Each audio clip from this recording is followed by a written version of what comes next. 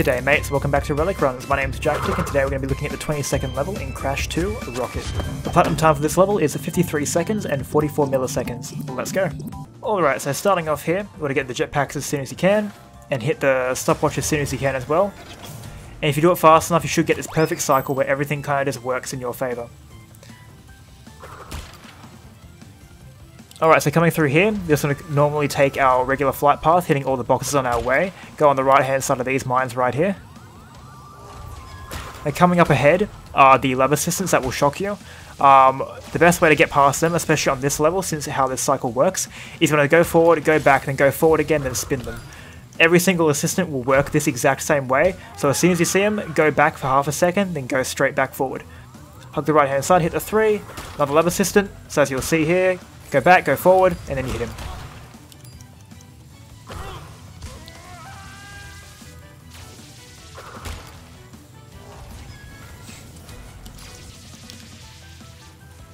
Alright, coming up here is our final assistant. Go back, go forward, spin him again. And there you go, that's the level. Thank you so much for watching. Bye bye for now.